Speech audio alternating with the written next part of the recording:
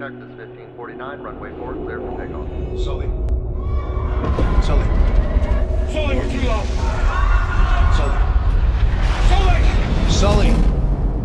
Sully, where are you?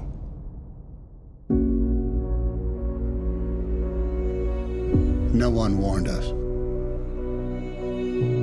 No one said you were going to lose both engines at a lower altitude than any jet in history.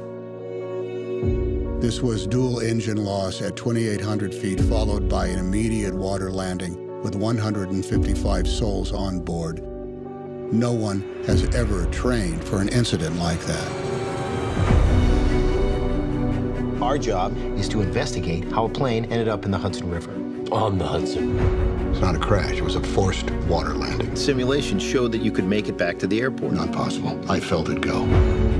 My aircraft. Your aircraft. I want you to know I did the best I could. Of course you did. You saved everyone. People call you a hero. I don't feel like a hero. Show us your cake, Super Sully! There's been too much talk in the press already. I'm overwhelmed by all this attention. The left engine was still operating. What if I did get this wrong? What if I endangered the lives of all those passengers? I got an A320 diving for the river. You did everything you could. It was more than enough. When was your last drink, Captain Solberg? Have you had any troubles at home? This is the captain. Brace for impact. What? Brace, brace, brace!